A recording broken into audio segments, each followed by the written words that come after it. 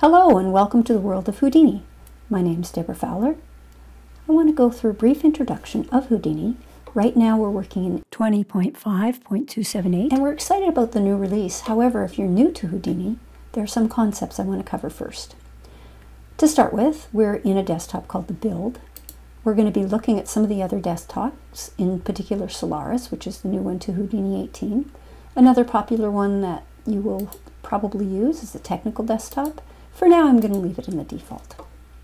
Right here you see a scene view, a network view, parameter view. Shelf tools are up here.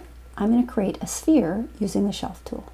So if I click on the sphere and hit enter, I get a sphere. Right now, I'm in the obj context. So Houdini has a concept of contexts. This will come into play later on. If I dive inside by double-clicking, here I have the sphere node. This node is called a SOP node, or a surface operator, again, referencing the context that it is in. So once we have this, you'll notice that we can change the type, depending on our use. We can also change the parameters in here. So for example, if I wanted to change the radius, I can middle mouse click and I get the ladder control, and I can change in small increments or very large increments, which makes it much easier to control. I can also revert to default. Now, if I wanted to play with this more, I could manipulate primitives and so on, just like you do in other 3D packages. However, what I want to focus on is procedural modeling. Let me show you some of the tools in Houdini that make that easier. Let's just start with a sphere and create a circle of spheres. I'm going to do this in multiple ways. It's really important to remember that there's many ways to do things in Houdini. Let me go ahead and create a copy to points node. I'm going to wire the sphere in, which if you float on these little round things, it says geometry to copy, input 1. This says target points to copy 2. Okay, so if you're ever in doubt, you can always take a look at that, or you can click on this question mark, and what that does is it goes to whatever node you've selected. Click on this, it will give you floating help, and in here it will describe what that node does. So that can be a very handy reference. What we're going to do now is create a circle, and I'm going to wire this in. You can see my spheres are way too big, so I could either increase the circle or decrease the sphere. And you can see now I have a circle of spheres. If I wanted more, I would change the divisions on my circle. And I would go in here and change this. And you can see now I have a circle of spheres. But one of the things that is bothersome is I have to click over to here and click over to here to make changes, and that's kind of inconvenient, particularly if you were intending to make this into a tool. So what you can do is define your own parameters. Just like the sphere has a parameter to control the size, we can actually create top-level parameters because it's easier for us to grab them from one place on the top. Okay, so if you look at this particular node, see this gearbox? Gear icon. If you click on that, so I just clicked on this, edit parameter interface. What this does is brings up an interface for creating your own parameters. So for example, if I bring up, say, a floating point, let's bring up a couple of floating points, I can then name these whatever I want. So for example, I could label this Kermit and call the parameter Kermit. So this is the label that I'll see in the window on my node. This is the actual parameter value. So if I hit apply, you can see I have Kermit. I have one that I haven't labeled yet. Kermit capital is my label, and the parameter when I float on here is called Kermit with a lowercase. Right now it doesn't do anything. I haven't set it up yet, but it is there. I can also go into the next tab and set a default value. So for example, let's do 0.5. Apply. Now, if I go over here and revert this to default, you can see that that's going to be the value that Kermit takes. If I hit accept, it will disappear the dialog box, and What you can do now is use this. So let's just copy that parameter. And again, I'm right-clicking, dive inside, and I'm going to have this control the scale of this sphere. So paste relative reference. So if we go back up, now you can see that Kermit is actually controlling the sides of those spheres. And we can change the label for this to change the number of spheres and so on. What I'd like to move on to is other ways of creating this. So there are many ways to speak with Houdini. Houdini is multilingual. So for example, we could create this with hscript, with Vex, with Vops, with Python. Let's just go through a couple of examples, and then we want to move on to the next step, which is lighting and rendering. And that's where we'll start talking about some of the newer features. So starting with a new file, I'm just going to hit Tab to create a sphere. I could have created it from the shelf tool. Either one's fine. I'm going to dive inside to my geometry context, and I'm going to bring down a copy node. Rather than copy to points, I'm going to bring down copy stamp. So you might say, wait, if I hit copy, I don't see copy with stamp. The reason is this node is on its way out. It's being deprecated because there are more efficient ways to do some of the variants that we used to do with copy stamp with now for each. However, for historic purposes and for understanding, I feel that this is a good node to show. You'll also find it show up in other places. So how do you get it? Well, one way is to just bring up an hscript export and say oppa and hide sop copy. And what that will do, will bring back that node into your tab menu right there, which was the original copy node. And what I'm going to do is create some hscript expressions. This is probably not the most popular way to do this. However, it's convenient to use this to show you some of the syntax for hscript. So if I turn off transform punitive, I can type in expressions to put things exactly where I want them. You could think of the translate x value here, tx, as being assigned this expression, which I'm going to use the expression of a circle. So I'm going to create some radius, say 5, times the cosine of some angle, which I'm going to say 10. And then I'm going to multiply that by the number of copies that I have. Okay. I'm going to copy that expression. I'm going to paste that expression in here and change this to sine. And I'm going to create 36 of these. And you will see when I click display that I have, much like I did in the other example, I have a circle of spheres. So again, this is another way to create that same thing.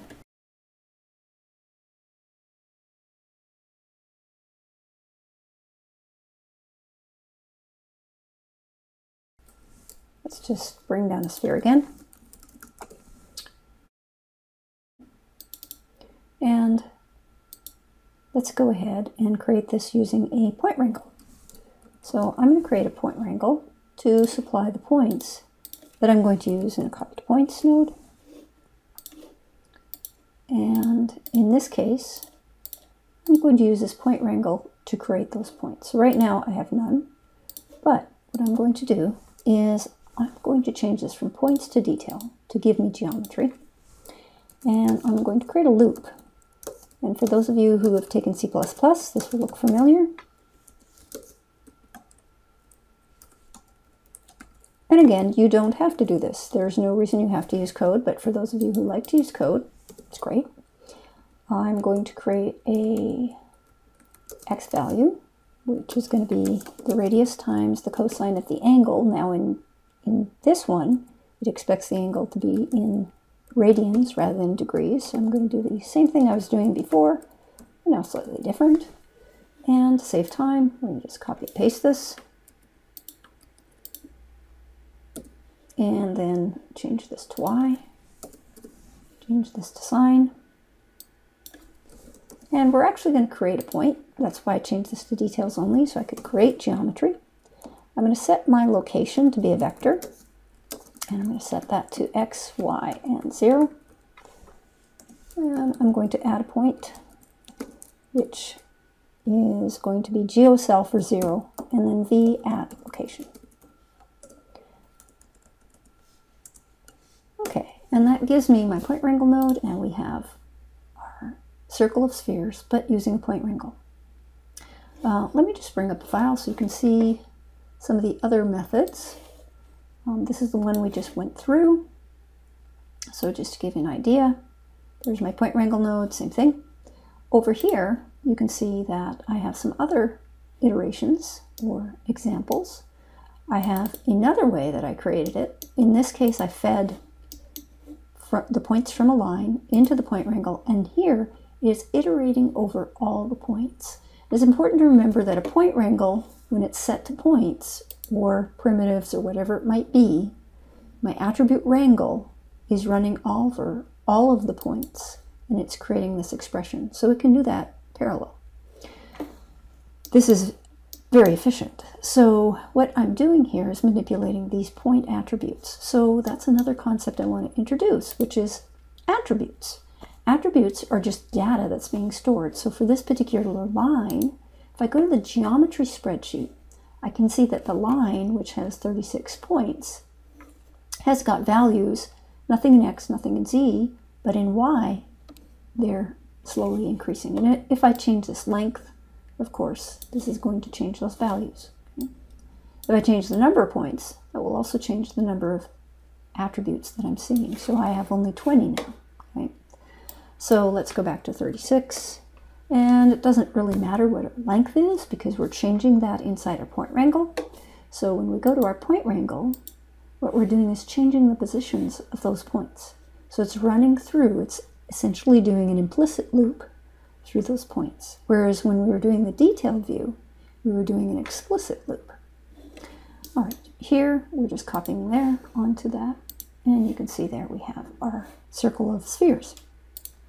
We can do the same thing with a pictorial view. So if you're not fond of code, you can actually do code blocks. So very much the same thing. If we look at this enlarged, you can see that I'm taking a point number and I'm multiplying by the angle increment. I'm taking my radius, which is my parameter, and I'm multiplying those by my values of cosine and sine. And then ultimately, I'm hitting P, by the way, to bring up the parameters for whatever node I happen to click on. And you can see here, what I'm doing is creating the cosine and sine, throwing that into a float to vector, and outputting that to my point. So this is similar for those of you coming from an Unreal background to Blueprint. It is a pictorial version of what I was doing with Vex. So Vops is the pictorial version of Vex. And of course, I could also do that without having to feed in geometry. You can do a detailed only once. You can see here it's compiling that Vop network into code underneath the hood. And here's a more interesting view where I'm actually using a for each loop. And if you want more information on that, there's another video which talks about different copies that you can take a look at as well.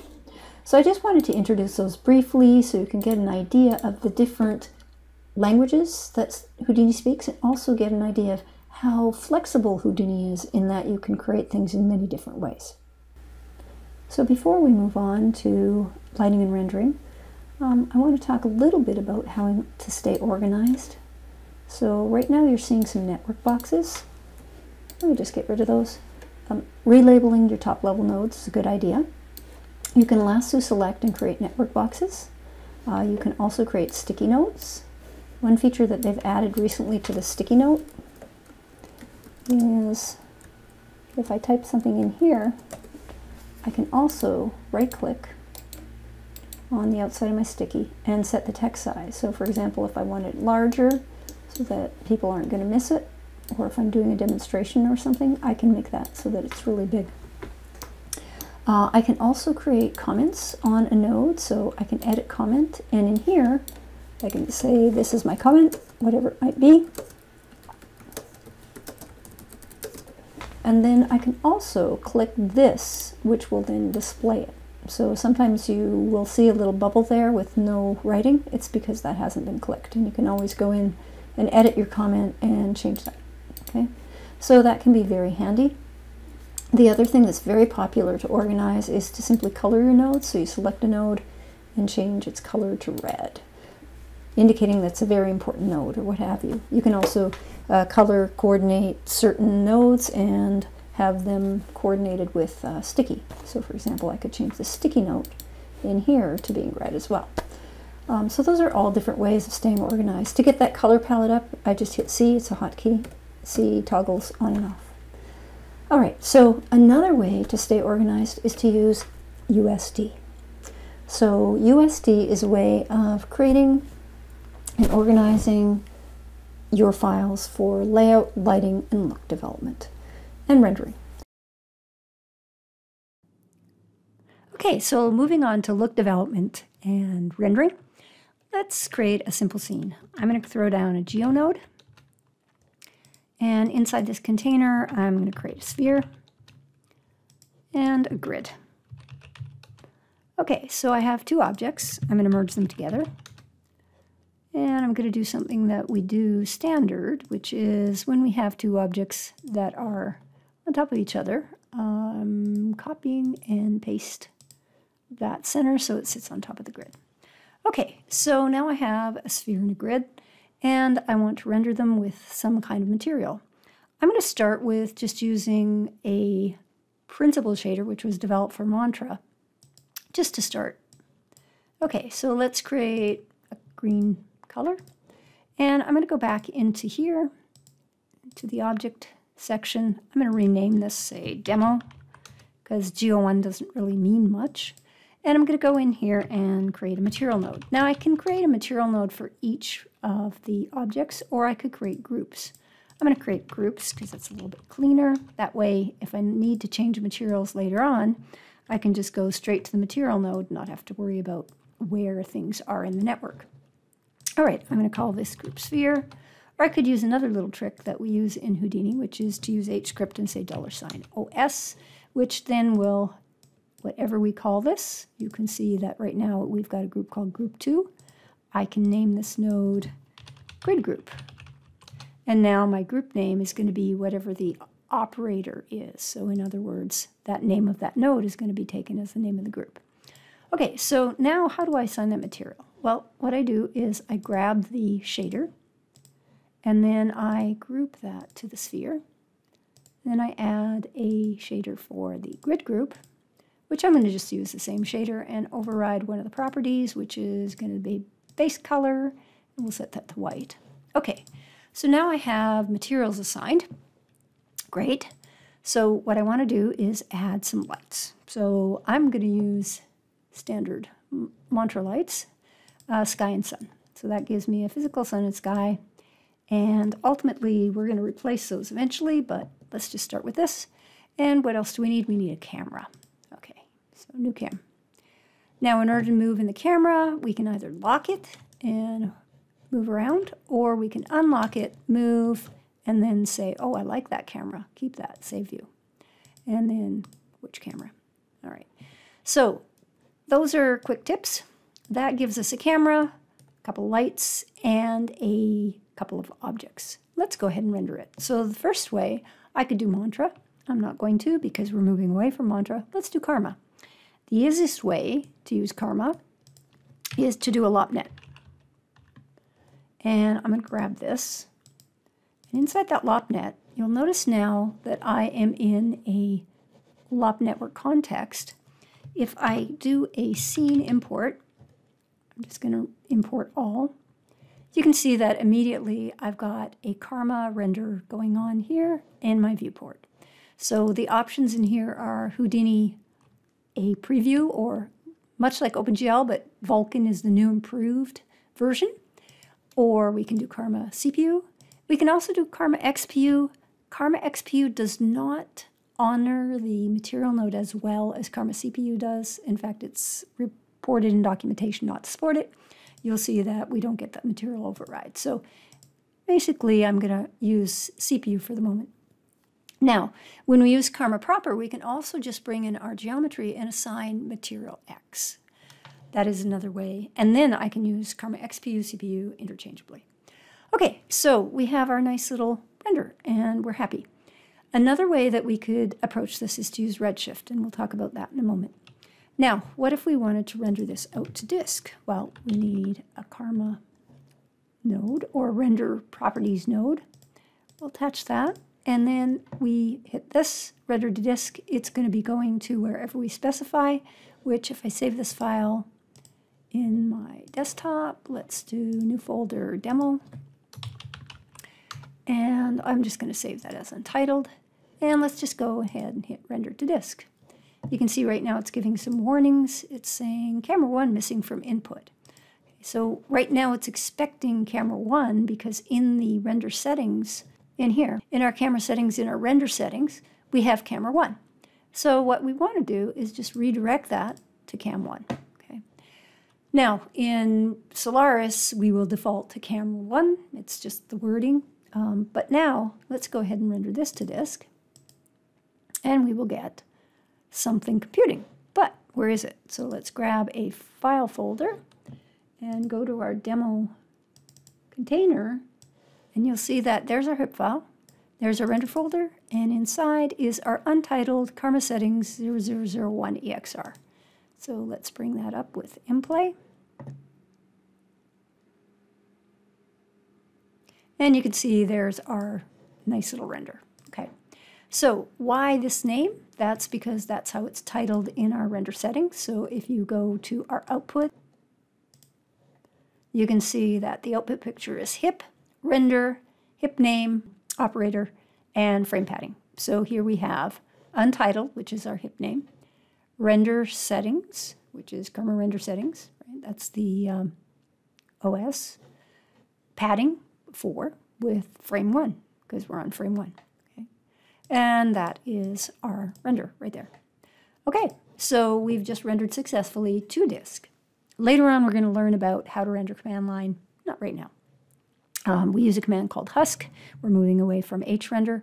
In Redshift, Redshift still uses hrender as its command line.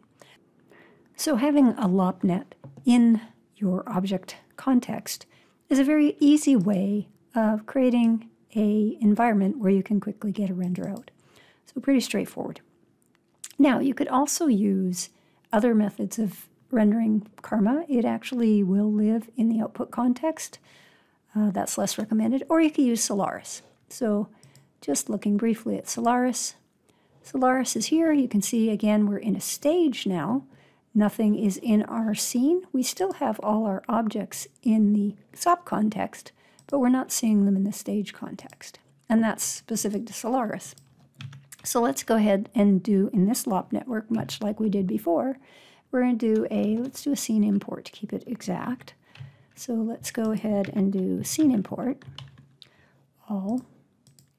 And then you can see that right now it's showing our Vulkan viewport. We can do Karma CPU, and we're back to where we were. If I look at the scene graph path, which is showing me the contents of my scene, you can see that in demo I have a mesh that has 2 different principal shaders assigned. I also have materials in here and a sun and a sky, as well as a camera. So it's successfully rendering. Again, if we wanted to write this out to disk, we would create a render properties node, which is what this is, and a USD ROP, and then we could render this to disk.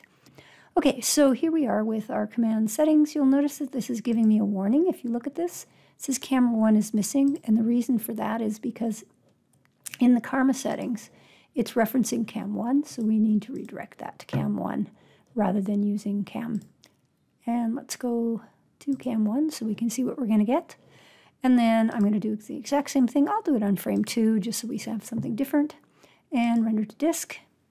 And then we're going to bring up our file viewer again. And you can see there now we have our untitled renderer. We could have also launched mplay from here, which it will go immediately to the directory that the HIP file is in, and we can see that we have two renders in here, frame 1 and frame 2, and they're identical because we're rendering exactly the same thing. What I want to do now is switch over to Redshift. So let's go ahead. For this one, I have to bring up a slightly older version of Houdini because I do not have Redshift installed for 20.5. That was not available at the time of this recording. So I'm going to go ahead and bring up a 19.5 version so that I can show you Redshift. So we're working on the same scene in Redshift. Let's go ahead and get rid of the things we don't want to use, which is the lights. We want our objects and our camera. We'll need some material, so let's go into our material context and grab an RS material builder. And then this we'll use, I like to use RS material rather than standard material. It's up to you. Let's try that again. There we go. RS material because it has some presets, and that's always handy. I'm going to go ahead and choose a different color and go ahead with this. And in this case, rather than use overrides, I'm just going to do another shader, dive inside and change this for the moment. Okay, so now we're all set. Let's go back into our objects. We need to reassign those. You'll notice there's a warning saying the principled shader is not found. So we want to change this to our objects. And there's our grid and our sphere. Now I believe I made my second one. Let's actually make this way. Go back in here and make this the white one. There we go. Now this it will ignore because that's not its override, so I'm just going to eliminate that. We now have our sphere and our grid assigned different materials. You won't see them in the viewport because this is a third-party render. It doesn't show it to you. However, once we render it, let's go ahead and render. So here's the render view. We hit play. It initiates render. And you can see that we have our render for Redshift. And we did not add any lights. Let's go into the Redshift tab and add some lights. I'm going to use a environment light, so much like we had before, dome light. And also, I'm going to use an RS light. There is a sunlight. I tend to use RS lights instead. I'm going to go ahead and tip it a little and then go in here, make it a distant light, change the intensity to 1, add just a subtle bit of color. So I'm just going to grab this and desaturate it. And then that gives it a little warmth. And then we have a sun, an environment, camera, and pretty much what we had before. And you can see now we have our render in Redshift. One of the things that I don't like about the dome is it adds that background color, which I don't necessarily want. I'm going to get rid of that. So there is our Redshift render done. All right, if we wanted to write this to disk, again, we can do that. What we'll do is click this button here, go into our Output tab. You can see there's already one there. But in here, I have my Redshift IPR linked to my render. And if I want to render to disk, I do this. It'll be looking for Cam 1.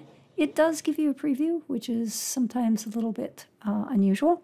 I usually use a command line, again, when I'm working. But if you look in your file, you can see there's your untitled Redshift RUP. And if I open up this with mplay, you will see that you're getting exactly what we just rendered, which is there. Okay, so that's a little bit about rendering in Houdini.